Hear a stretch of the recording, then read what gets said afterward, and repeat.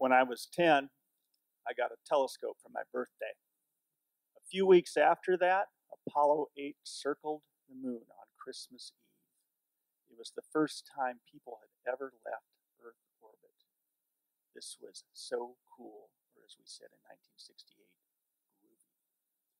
I could take my telescope, I could point it at the moon, and I could know I was looking at the same place that we had people circling. How cool is that? Later, the next July, I was still 10. I still had my telescope. And Neil Armstrong walked on the moon. Now, we had another phrase back then, out of sight. That was out of sight. Science was cool. I loved science. It made the moonshot possible. But more important, I loved the wonder of it all. You could lean back and look up at the heavens. Try it. When you do, you'll notice that your mouth opens naturally in awe. I loved what science could tell me about this. I could look at this universe of infinite possibility, twinkling with stars, and science could tell me how it worked, where it came from. Science didn't diminish the magic. It magnified it. It made it cooler. But remember, I was 10, and so what I really wanted was to be an astronaut. Now, I grew up on a farm, and so I would go to the backyard of my parents' farmhouse. I would take this metal lawn chair, and I would lay it on its back, pointed toward the heavens, astronaut style. And I would put on my coveralls, because that's as close as I could get to a flight suit. And I would take a mason jar of Tang, the drink of astronauts, and I would be ready for liftoff. 10, 9, 8, 7, 6. I took a swig of Tang and went up my nose. I assumed that wasn't going to be a problem when I really was an astronaut, because they would have better Tang delivery systems, or maybe weightlessness. Something would help me out here. So that wasn't a problem. What happened a few months later was a problem. I got glasses, bifocals.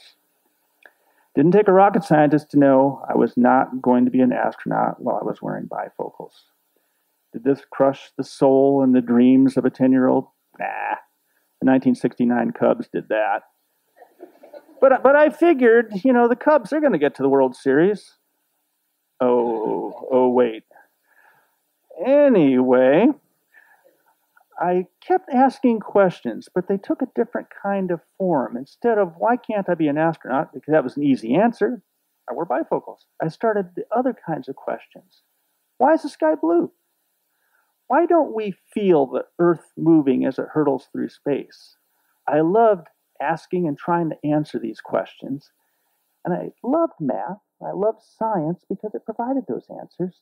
But I also loved writing, because in writing, you're explaining.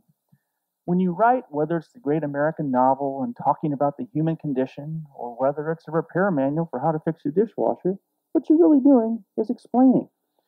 So I was an aspiring writer, and as I went through my primary and high school career and got ready for college, I did what aspiring writers do.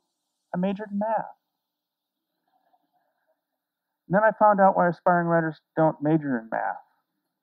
Because I was good at math and science compared with people who weren't majoring in math and science. So I had to redirect my undergraduate career a little bit, but I still took lots of science courses, including astrophysics. And astrophysics asks and answers some really big questions, like the Big Bang. And I found that I could explain those concepts and principles to lay people who hadn't studied that and didn't understand it at first. And that's how I became a journalist. Because I realized if I could explain something to someone, I first had to understand it myself. Now, there's this old cliche about superstars in sports having difficulty becoming coaches. Why? Because it just came naturally to them. They, to steal a phrase from Nike, just did it. They don't know how, they just did it. Science can be like that sometimes. If you have an intuitive feel for science, it can be hard to step back from that and explain to others how it works. As you might guess, I didn't have that problem because it was easy for me not to understand how it worked. So, when I tried to explain a scientific principle, I could always look at that eager beginner, and it was basically like looking at a selfie or looking in the mirror because that beginner was me. So that was kind of cool. But then I realized I still had that sense of wonder, and I still have it to this day. When I go out at night and walk my two collies and look up at the moon, I still think, wow, we got there, and science took us there. Now, at the Tampa Bay Times, I edit a Sunday section called Perspective, and I edit the daily op-ed page. And when the BP oil spill happened, because I like science, I thought, well, part of my responsibility as a journalist and part of my interest as a human being and a resident of the Tampa Bay area is to try to explain the BP oil spill to our readership. So here's the kind of stuff we did. We said, well, let's pretend the crude oil is actually gasoline, and let's take that volume of gasoline and let's tank up a Honda Accord and let's start it running. Now remember, it's a hypothetical Honda Accord, it's not a real one. But we said if you start driving that car when Columbus set sail, you'd be running out of gas, about now. We also took the area of the surface of the spill and transposed it onto the Tampa Bay area to give people a sense of how big the spill was. Those are the kinds of things we did to try to make the spill real to our readers. But in some sense, it was unfulfilling. I just couldn't put my finger on it. And it took 5 years for that to happen. And here's why. As the 5-year anniversary loomed, marine scientists from the University of South Florida, who had a group called Sea Image, which had studied the spill and its effects for 5 years, came to me, remember I'm the op-ed editor, and wanted to write a piece about their findings. And I encouraged that because I thought that was a good idea. Our readership should know about that. But that's when it hit me. And this time, my sense of wonder wasn't the awe of looking up at the night sky, my mouth agape, wow. It was more, I wonder why. And that's when it hit me. When you are standing on the beach towns here in the Tampa Bay area and looking west, science told you there was a horrible oil spill out in the Gulf of Mexico, directly west of us. My senses looked out there, and I looked, and I smelled, and you know what I sensed? Nothing. Nothing. Now that made no sense to me. I've always trusted science. I've always figured it would give me the right answer over time. The scientific method will always get it right.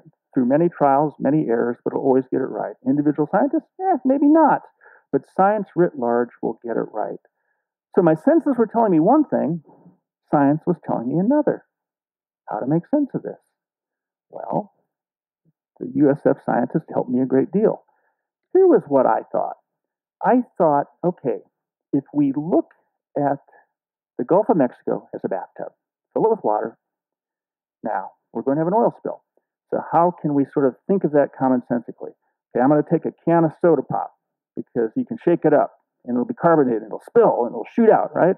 But instead of soda pop, we're going to use motor oil. Just pretend it's still carbonated so it's under pressure. It's kind of like Coca-Cola. Think of it that way. So I shake this up, put it at the bottom of the tub, pop the top, and see what happens. Well, the oil is going to spew out and it's going to go to the surface and you're going to have this nasty spill on the surface. And I thought, well, that's a pretty good analogy, right? Well, everything I just said is pretty much totally, completely wrong. Here's what really happened. Okay, the floor of the Gulf of Mexico is a mile down. In human terms, that's as far away as the surface of the moon. You can't get there. There's so much pressure you couldn't live there. It's so far down, there's no light there. It's an alien world. So when the oil spill happened, as I discovered with the good scientists telling me what really did happen, it wasn't anything like motor oil at all. And even crude oil comes in many different forms, and it's not just crude oil. There are petrochemicals. Some of them, it turns out, actually are water soluble. So in that case, water and oil mix. There was so much pressure that some of the oil was atomized into droplets so small it never got to the surface. When I think of an oil spill, I think of something rising to the surface and spreading out. Some of that happened, some of it didn't. Some of the oil did get to the surface, and when it got there, there were sea organisms, plankton and the like, and under stress, they released something. I have to look up my notes. It's a technical term, sea snot. And that sea snot didn't save their lives, they still died, but it made them sticky. And so the oil and the plankton and the sea snot all globbed together.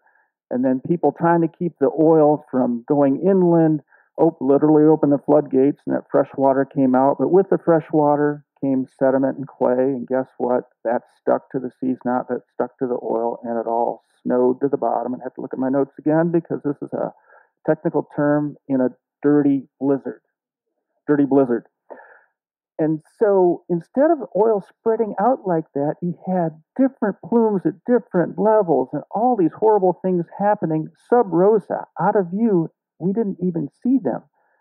I, as a layperson, was thinking of the oil spill as a slick just on the surface. That wasn't it at all. That was part of it, but that wasn't it. So what the USF scientists and Sea Image did for me was take me down below the ocean, a place I will never go, in the same way that because of my bifocals, now progressive lenses, I will never go to the moon either. But science took me to both places. And now I have an understanding of what happened, and I understand how bad the spill was, even though my senses didn't pick it up. Science, as it always did, got to the bottom of the story, and that is a wonder of its own.